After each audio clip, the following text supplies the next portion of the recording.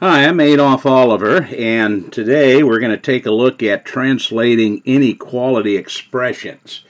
This is a step toward being able to solve inequalities that are like equations, but instead of course having an equal sign, they have one of the inequality signs.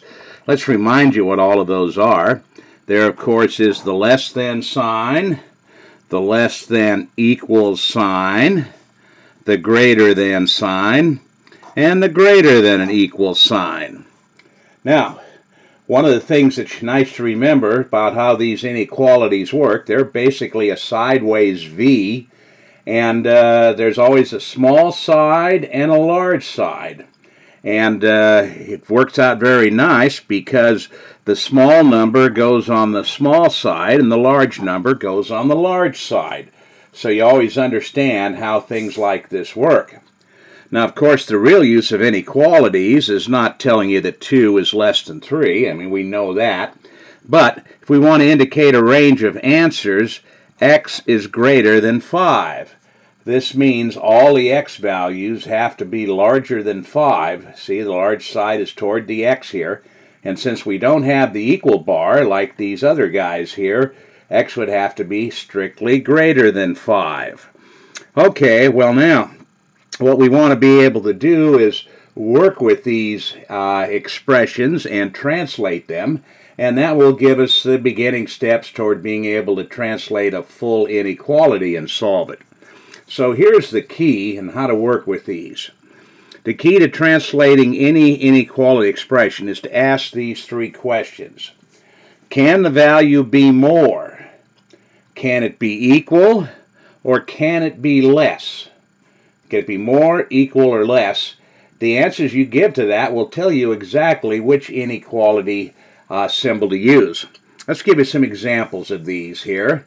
For instance, as I said here, there are many different phrases that can be used to indicate an inequality, and there's no way in the world that the examples I'm showing you here exhaust all of them. But there are some examples. Okay, for instance, this first one, less than 3. Well, we're referring to 3, but now here's the question. Can it be greater than 3? No, we got to be less. Can it be equal to 3? No, we got to be less. Can it be less than 3? Yes. Okay, so if we were using, for instance, the variable x here, we'd say, okay, our values have to be less than 3. So let's go on and look at the next example. More than 7. Okay, well, we're referring to 7.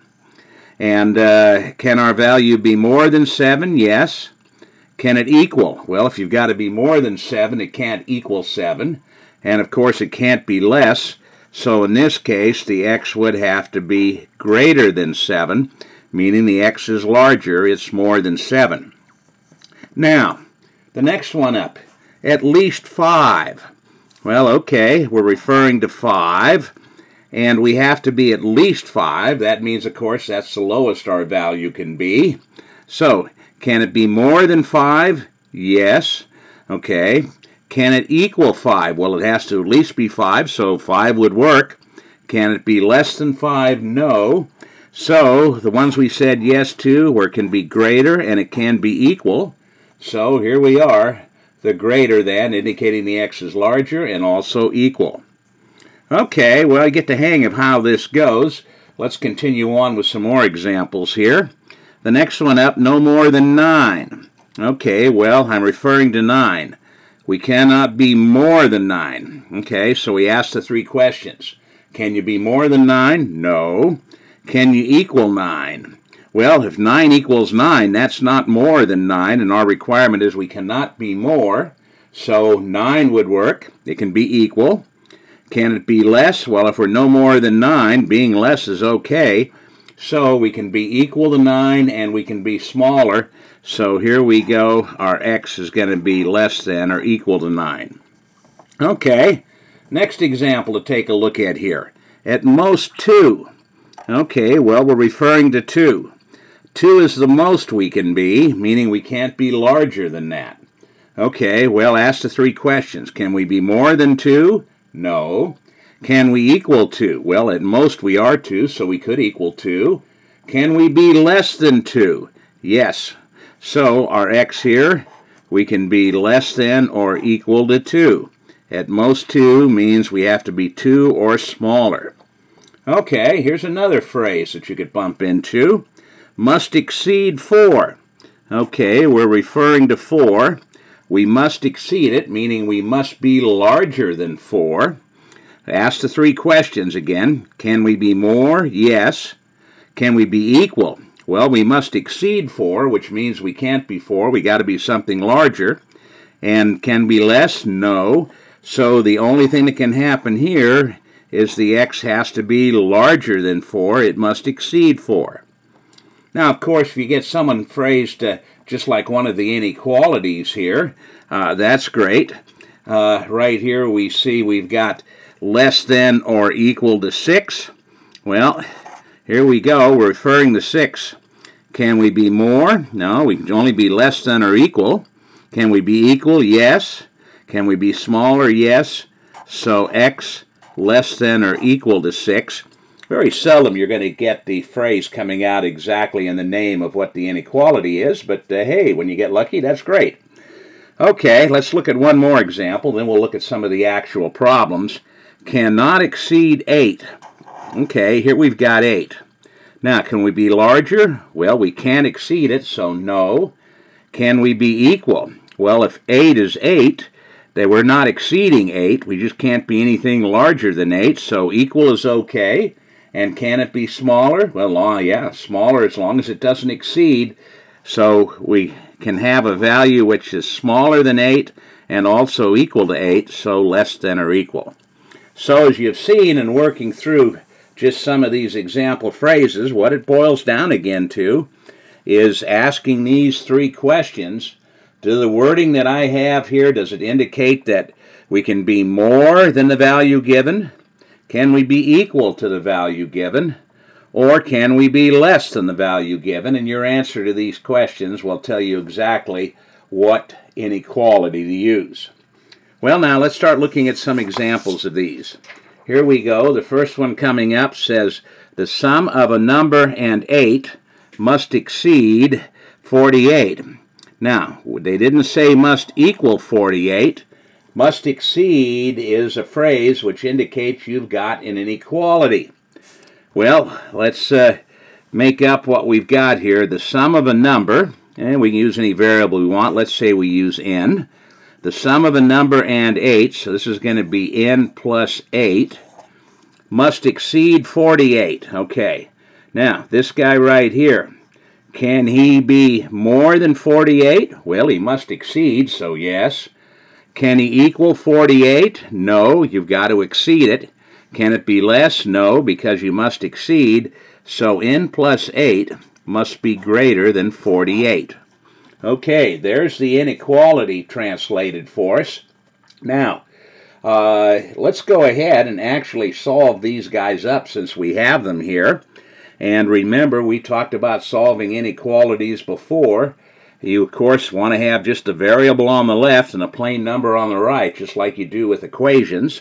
So the guy that's on the wrong side is the plus 8. He's got to jump over the other side where his sign changes and he becomes negative 8. Okay, well, I've moved the plus 8. So now I have n on the left and 40 on the right. Now, the only time you flip the inequality sign is if you completely interchange the sides. We didn't do that. We just moved this one guy. Or if you multiply or divide by something that is negative. And we didn't multiply or divide at all. All we did was move this guy, which is basically doing the add and subtract principles. So, no reason to flip the inequality. Here it is. N greater than 40 is our answer. Now, let's remind you of a few things. How could you make this into set builder notation? It's very simple. Put the vertical line in front of the n. That's the such that line. Whatever variable you have, and that's our n. Okay, put that in front of the line, and then put the curly brackets around it. Remember what this means is all the values of n such that n is greater than 40. Okay, and what that allows anyone to do seeing this is build up as many values of this n as they care. That's why they call it set builder notation. Now, one last thing on here, of course, let's take a look at grafting something like this. And here's a number line. If this is 0 here, somewhere way over here would be 40. I'll just mark this spot and say that that's 40 right there. And now we want our n's greater than 40. Well, remember, there's no equal bar here, so n has to be strictly greater than 40. That means that we make the open circle around 40, and of course, if n is greater, then we indicate with the arrow n getting larger to the right. So there are always different ways of giving the answer. The basic is just n greater than 40. You can make set builder notation out of it like this, and you can turn around and graft it. But of course, to be able to graft it, you've got to simplify it down to what we have right here, n greater than 40. Okay, let's look at another example here. Here's the next one we're going to take a look at. 12 more than A is greater than 24. Okay, 12 more. Now, first off, greater than, that indicates we've got an inequality. They didn't say 12 more than A equals 24 or is 24. It says is greater than, so that's how you know you've got an inequality. Now, 12 more than A. Well, 12 more means we're going to be adding 12. We're going to add it to the variable A. So I could write it like this. Here's the A plus the 12 more. Now, that has to be greater than 24. Okay, so we're going to have, of course, the 24 we're comparing it to. What I just wrote here has to be greater than that. So, we asked the three questions. Can it be more? Yes. Can it equal? Well, no, it's got to be greater. Can it be less? No, it's got to be greater. So, the only one we said yes to was greater. Therefore, this whole expression right here has to be greater than the 24. Here it is. Okay, let's go ahead and solve it once again. And we've got to move the plus 12. It comes over as negative 12. So I end up with A greater than, well, positive 24 minus 12 gives me 12. Okay, so there would be our answer if we just wanted it as an inequality. Making set builder is easy. Put the such that line. The variable is A. Put that in front. Put the curly brackets around it. There's set builder notation. Now, if we wanted to graph this, no difficulty. Of course, we have to have it simplified like right here. So if this was 0, let's say, and this was 12 on my number line, once again here, we look at the inequality to see what kind of circle we're going to make. There's no equal bar, so that means we make the open circle, and the A's have to be getting larger than 12. Well, which way do numbers get larger than 12? Going over here to the right. So there's the whole thing for us. Okay, these are not difficult to work with. Let's go on to the next one here. 9 less than D is less than or equal to 23. Okay, less than or equal to, that indicates we've got an inequality. Now, first we set up our expression here, 9 less than D. Remember, 9 less means you're subtracting, and whatever you're subtracting has to follow the minus sign. So 9 less means we're subtracting the 9. It has to follow the minus sign. The D is what we're subtracting it for. It goes in front. So remember, when something is being subtracted, it has to follow the minus sign. Okay, well, that's our expression. We're going to be comparing it to the 23 over here. Now, what can this guy be? Well, he's got to be less than or equal to 23. Can he be larger? No. Can he be equal? Yes. Can he be less? Yes. So less than or equal to 23. Okay, well, there's our translation here. Now, let's go ahead and move this one guy that's on the wrong side. The minus 9 has to come over as plus 9. So I end up with D, and remember, when you move things, you never have to flip the inequality. So there it is. We're leaving it exactly the same. 23 plus 9, 32. Okay, so any value of D less than or equal to 32 will satisfy our requirements. Again, to make set builder, put the vertical line in front to set that line. Our variable's d, so we put that in front of the line, put the curly brackets around it, and there is set builder notation. Now, to turn around and graph this guy is not difficult. Let's say this is 0 here and say 32 over here. Now notice the circle that's going to go on our boundary now, since there's an equal bar here, is going to be solid because 32 is a possible answer because of the equal bar. So we make a solid circle. Now, which way did the d values go? Well, they've got to be smaller than 32. Remember, the point here, the smaller side, is pointing toward the d's, so that means they're smaller.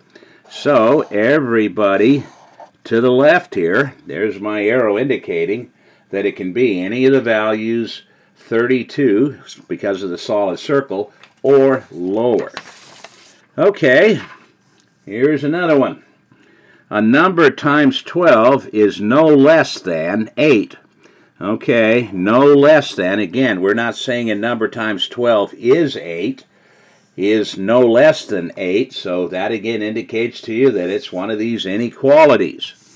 Okay, a number times 12. So we've got some number. Let's say it's n. And we're going to be multiplying 12. So I could do it like this, n times 12. Or I could have written the 12 in front of the n. But anyway, here we go, and we're comparing that to 8. So a number times 12. Here's a number times 12. Parens indicate we're multiplying it. Now, is no less than 8, meaning it cannot be smaller than 8.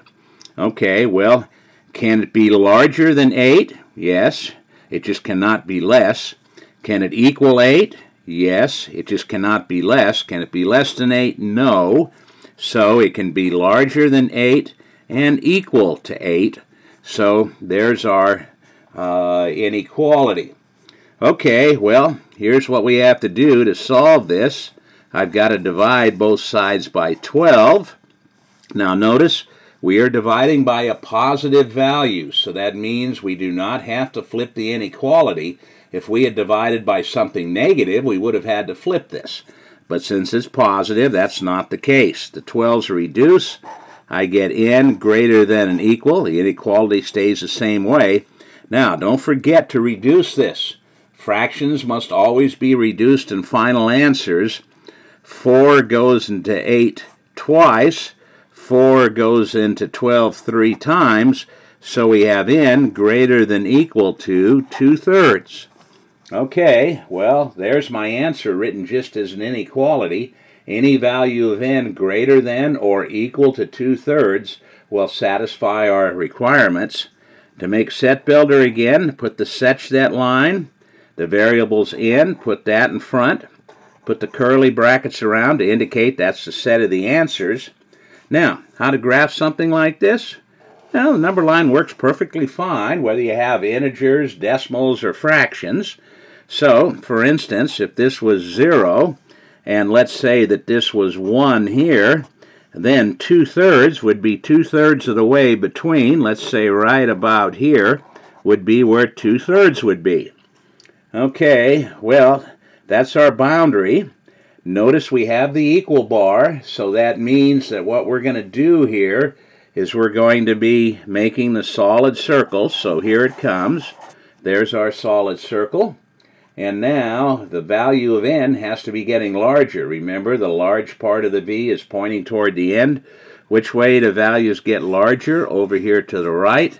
So there would be what it would look like if we were to make a graph of the answer.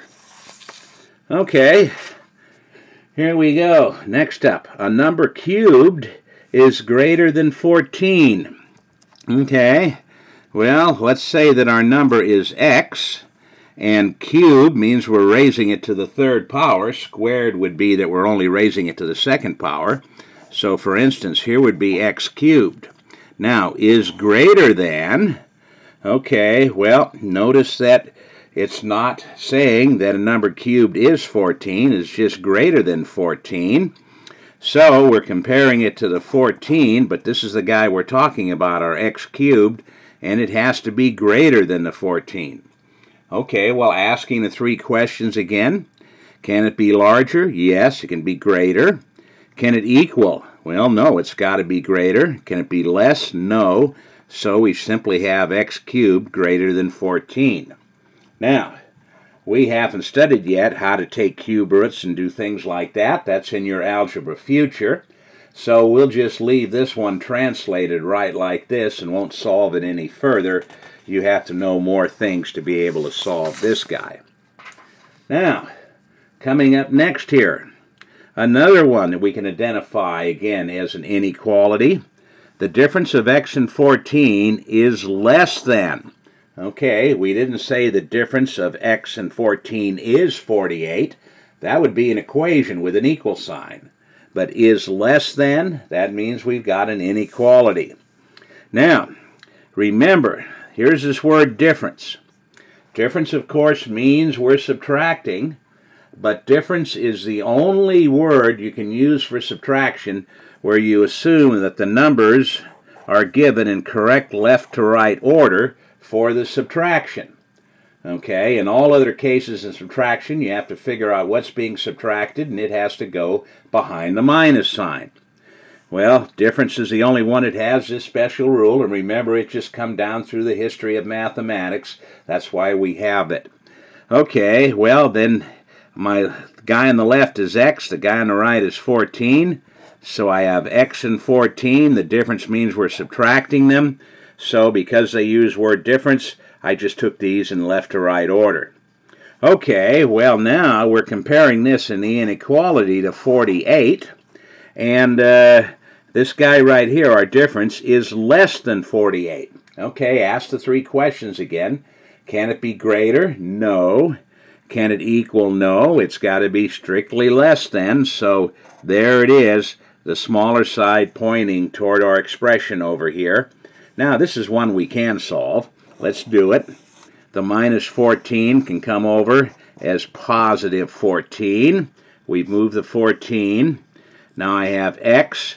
And remember, when you move things like this, you don't flip the inequality. It's only if you multiply or divide by something that is negative.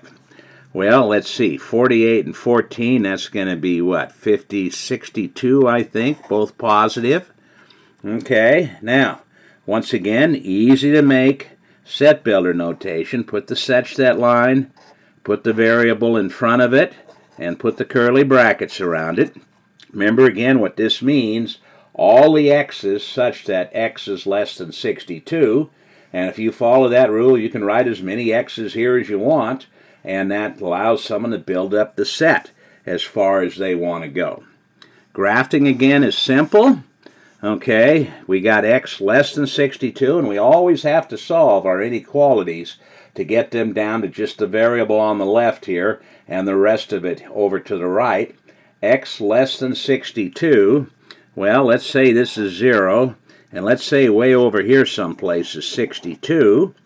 Now, this is my boundary line. There's no equal bar, so I make the open circle indicating that 62 is the boundary, but my x cannot equal 62.